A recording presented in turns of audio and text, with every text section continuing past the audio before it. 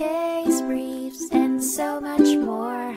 LSData's got what you're looking for.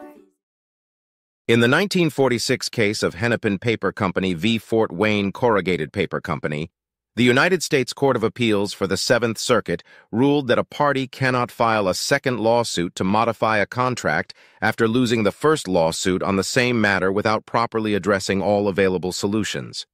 The dispute began with a breach of contract lawsuit, where the plaintiff claimed that the defendant had failed to purchase the agreed minimum amount of corrugating material per month. After losing in the district court, the plaintiff filed a second action looking to reform the contract. However, the defendant filed a motion for summary judgment, which was granted. The court's decision was based on the principle that a party cannot seek a different solution in a subsequent lawsuit if they had the opportunity to address it in the first lawsuit but chose not to.